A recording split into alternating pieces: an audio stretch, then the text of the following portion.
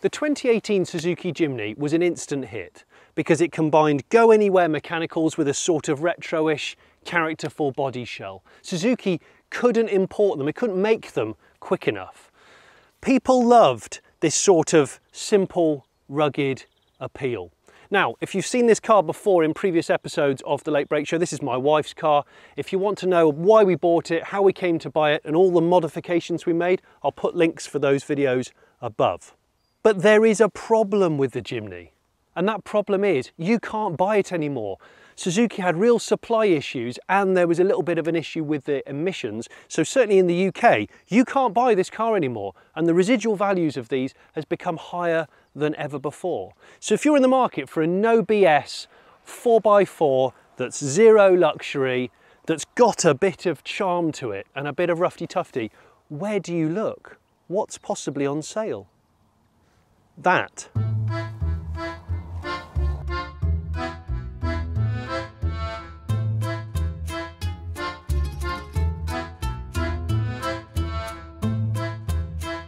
Niva! In Russia it means a crop field. This is a brand new car. This is the Lada Niva, the 2021 Lada Niva. Yes, it's so similar to this in many ways. It's slightly updated, but it kind of looks the same as all the others. And you can now buy it in the UK. And today I'm going to give it a good, proper review. I'm Jonny Smith.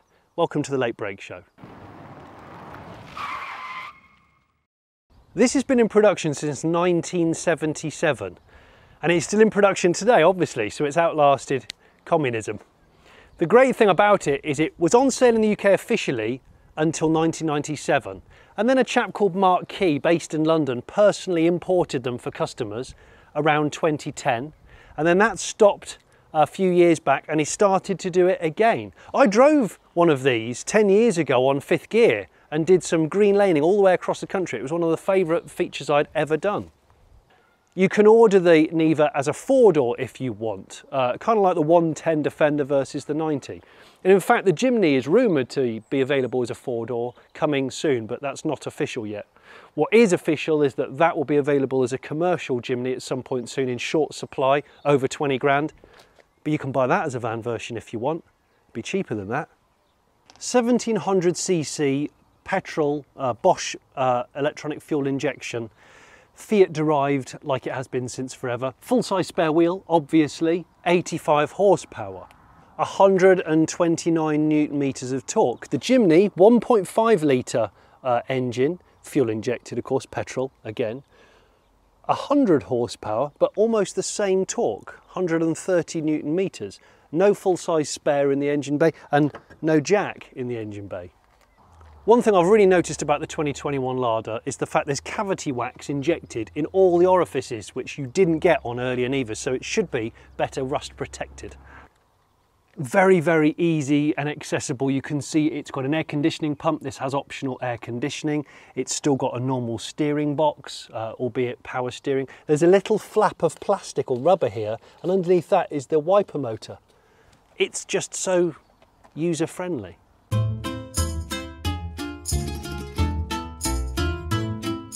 Rah rah Rasputin, tough little thing. Da da da da da da da da da da da da da da. It's got air conditioning. It's an option.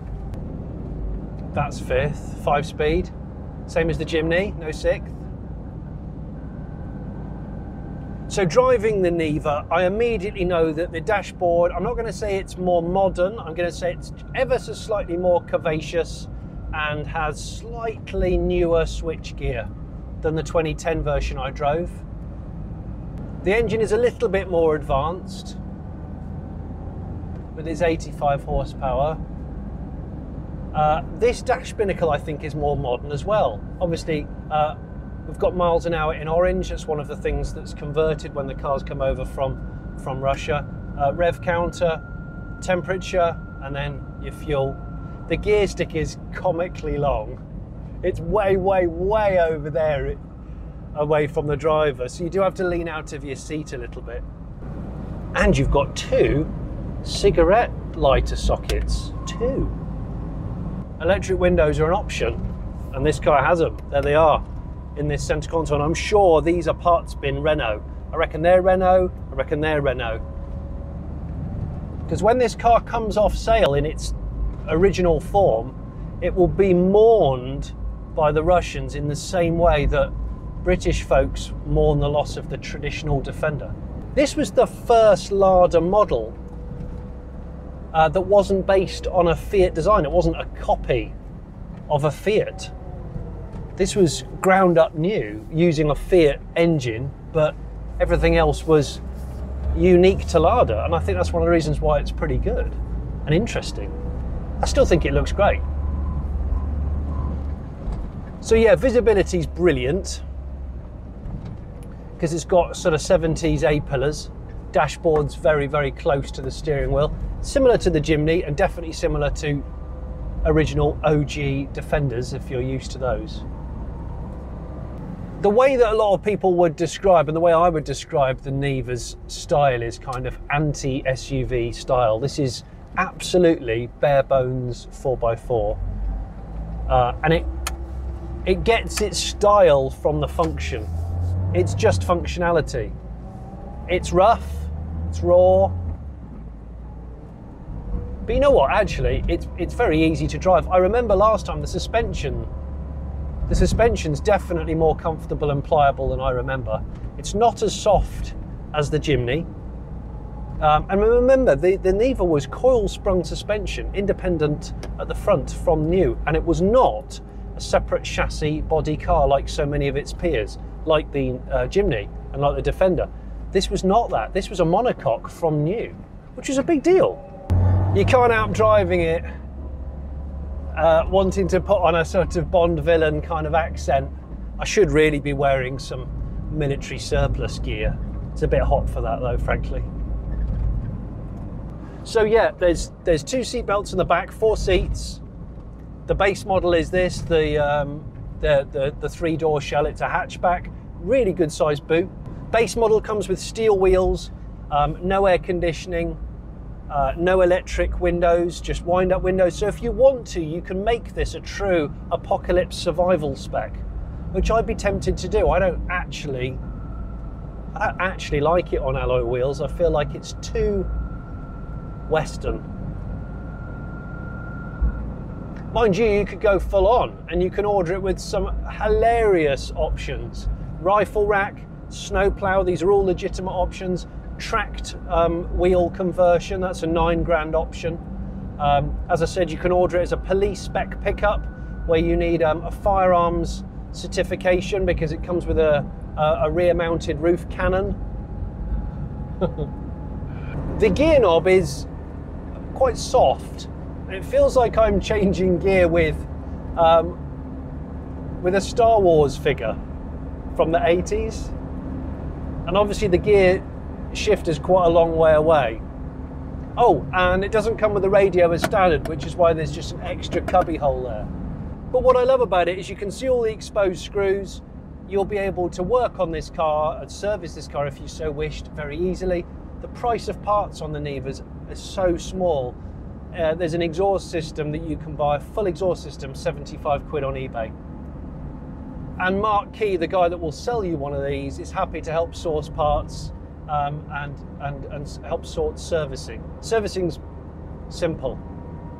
The seats, I'm convinced, I know they've been modernised apparently. I reckon they're Renault derived. And I like it. Deep footwells, lots of leg room. There's no adjustment on the steering rake, which is a shame. The steering wheel seems to be a little bit bus-like. Brakes are really sharp. Brilliant. I'm sure that's Renault as well. This car starts at 16,995, so £17,000 on the road. But you can buy it for 11,995, so just under 12,000 quid, if you're willing to do the IVA yourself, which is the sort of independent verification exam. It's not that hard, it's just boring and paperwork. And what you get for the base model car is you get steel wheels, which I personally think are the best, rather than alloys. You don't get air conditioning, you don't get electric windows, you don't get any tinted glass, But you do get obviously the rugged engine, the locking diffs, all of the 4x4 stuff, and it looks pretty much the same. Then you get this for £800 more, the Lux. And it comes with alloy wheels, electric windows, air conditioning, tinted glass. Is it tinted?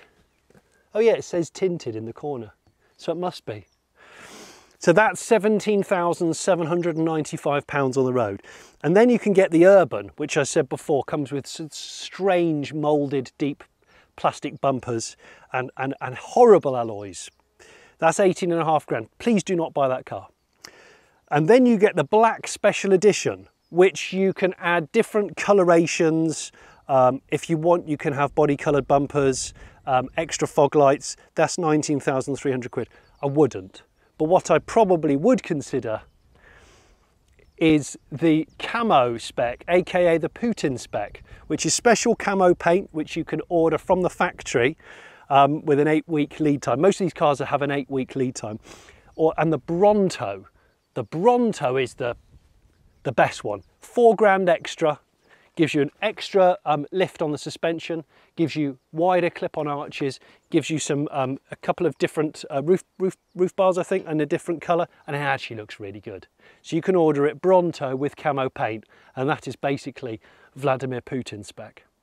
So if you wanted to do your own IVA on the car, you can buy one of these for under 12 grand, I think. Either as a commercial van, 2-seater with just a van back, or like this. It's very tempting, I think. It's ULEZ compliant. So the dealer, Mark, lives in London, and he's confirmed that this is a ULEZ compliant car. Now, obviously that's amazing, really, it's remarkable. It sounds like a Russian military exercise, ULEZ, but it's not. It's obviously the ability to be able to go into London without getting heavily penalised for emissions. Top speed of 90 miles an hour, which is about the same as the Jimny from memory. In 1981, one of these entered the Paris-Dakar Rally run by a French team. They lightly modified it. The car ended up coming third. Third, when a lot of fully prepped works rally vehicles don't make it. For a long time, this held the record of the car that's reached the highest known altitude. One of these got taken to the Everest base camp and survived.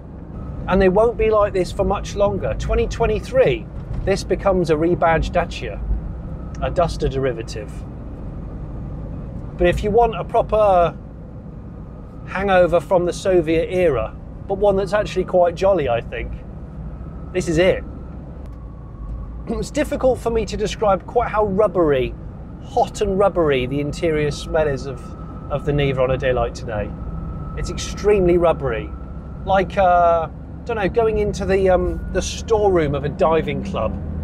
This does have, as standard, ABS, and it does have, as standard, a driver's airbag in the seat, I think, for side impact. Rah, rah, Rasputin, lover of the Russian queen. It was a shame how he carried on. I would definitely order this with a rifle rack for no other reason than to put the kids' hockey sticks in it and tennis rackets on the school run. I think in the same way the Defender, the old Defender, has become an icon and become acceptable with all of its foibles, I see no reason why we shouldn't treat the Niva in the same way. Well, I would like to tell you that this is sort of Cold War-esque. I've spoken to some people who spoke to some people who know a good place to do some proper off-roading. We're in the middle of nowhere. We've got a quarry to ourselves. Come! My friend, come. My comrade, come on. Let's go, come on, come. Come for you. For you, this is easy. For you, easy. Come, we drive, we have fun. We have fun, we nearly hit the gate, but it's okay. It's okay, it's fun, you know?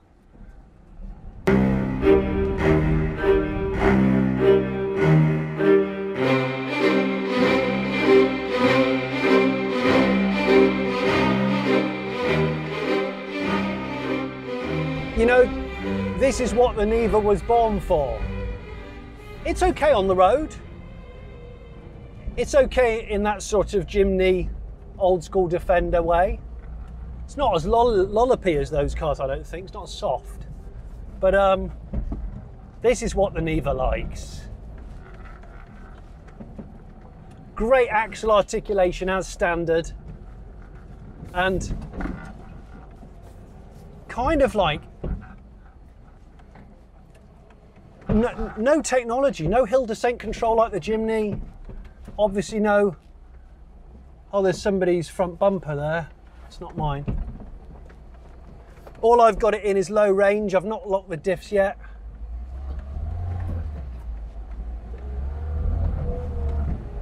The front end of the Niva is very similar to the Niva that we know.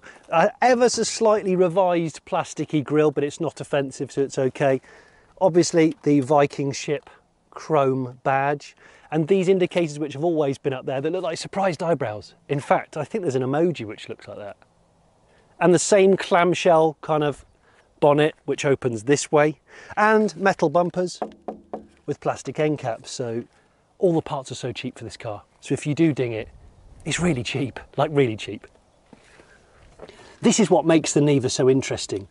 And usually, although it was a Soviet communist design, it was actually quite advanced for the late 70s. Monocoque body, so no separate body chassis, and independent coil spring suspension at the front. This one has optional underbody guards on it, and they cost about, I don't know, £3 as optional extras. Well worth having. See, this is funny, isn't it? The engine is quite, you've got to really like open it up and then it feels all right.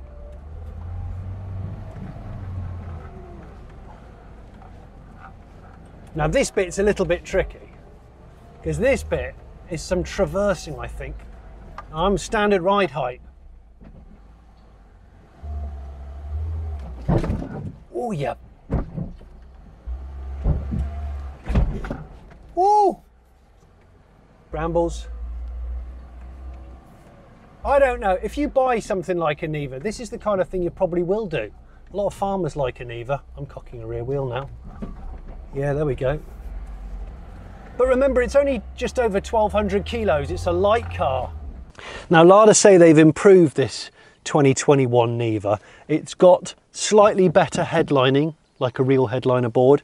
And this has been redesigned. It doesn't have a door card anymore, as in a piece of card wrapped in vinyl. No, it's got sculpted plastic door panel with an area where there would be a winder handle if you ordered the base model, because you can still order it with wind down handles, which I love because it's future proof. Chair slides forward, you get into the back. Got two proper belts, look. Headrests. Do you know what? I remember sitting in the back of the previous Niva and thinking it was all right. And this is all right. It's so high up. It's brilliant and very, very Jimny-esque. Look. I'm a pretty tall guy, 6'3". This is good. This is great.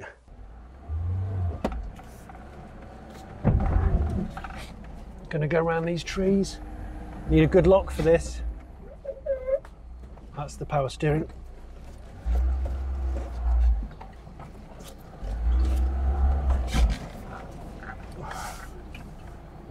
It just seems to kind of take it in its, just kind of takes it. That's a seriously big ditch that I've just gone round. Legend. I am legend. Well, it is. And it really is. Back end of the Lada. It's a hatchback. You can't open it with a button on the outside. You have to go into the driver's side, and there's a handle behind the seat on the quarter panel, which is a little bit flimsy, and then you lift the boot up. And actually, it's a really good boot. It's a really good practical boot with a flat entry level. I've parked it at a jaunty angle because if you're a serious off-roader, you've always got to cock a leg just to show off-road prowess, which is precisely what I'm doing on my own in a quarry. Oh, one more thing.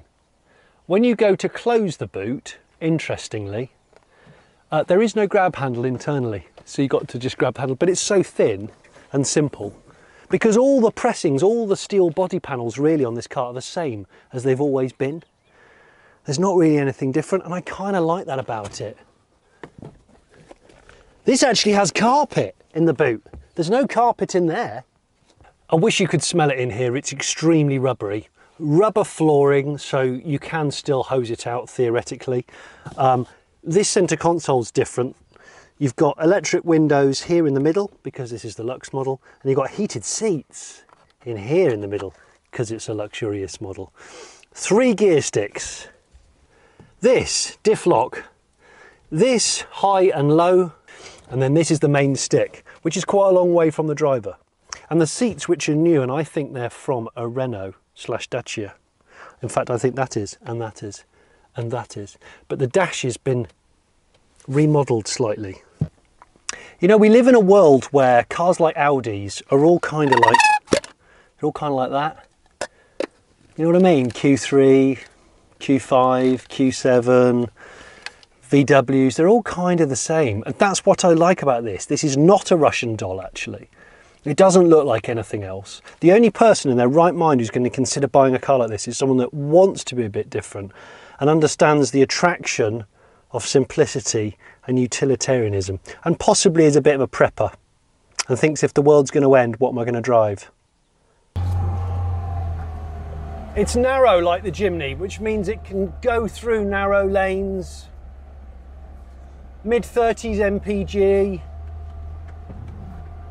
You know what, if it's good for Siberia and it's good for the Arctic, it's probably okay for me, he says, coming up to what looks like a swamp.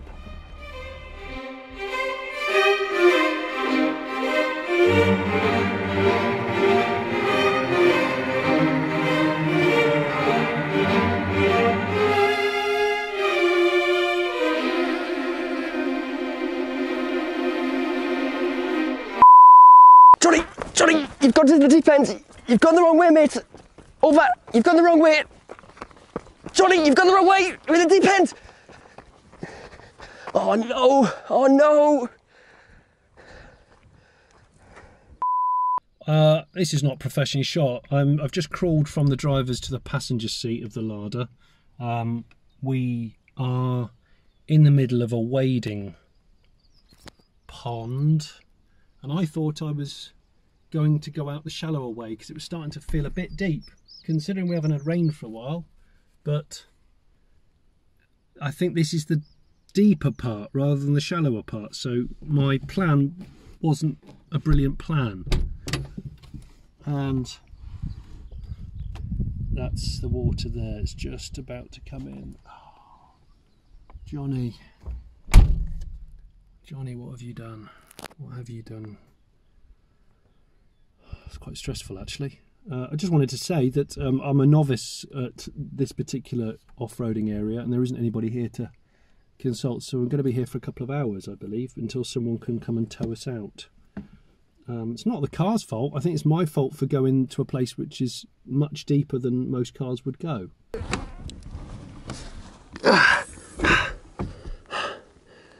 Perfectly innocent mistake. Mine, not the Niva. Look, you can walk on that. And then it just drops off like going into a swimming pool. And I thought this was the shallow bit to get out of the wading area, and I didn't want to take it. I didn't want to take any chances. I've got the footwells filling with water. Oh, man. So I think there's no one around to get help. So I'm gonna abandon ship. And the exhaust is out of the exhaust is out of the water, so that theoretically should be okay. I mean, look, this car can survive Siberia. This car has been to the Arctic station where the Russian military go. This car's been to the Everest base camp. I like to think that we should be okay, he says. Anyway, Rah, rah, Rasputin made the wrong turning. He went and got himself stuck in the mud. Rah, rah, Rasputin, you bloody idiot, Jonny. Whilst the situation here is not ideal, you can't take away from the fact that the Lada Niva is just a brilliant cult vehicle. I've got such a thing for. It's unashamedly simple, bare bones utility, kind of like Soviet era hangover, and that's what I like about it. Would I own one? Yes, I would own one. The Jimny you can't buy anymore, brand new. What else do you compare it to? What can you get in Defender world for 15,000 quid, 17,000 quid with a 2-year warranty? Not a lot. So in that respect, I think it's great. I think just treat it as a brand new classic car. That's the way to treat it. I hope you enjoyed this episode. I'm hoping I can get this car out before sunset. Thanks for watching the Late Break Show. So was the Niva dead? No, of course it wasn't. We managed to get it pulled out by the guy called Darren, who incidentally mentioned that no car had ever made it through there, including a Unimog, which no one had told us about before. We drained the mats out of it, we took the plugs out, we span it over, dried the air filter, and boom, I drove the Lada home, no problem.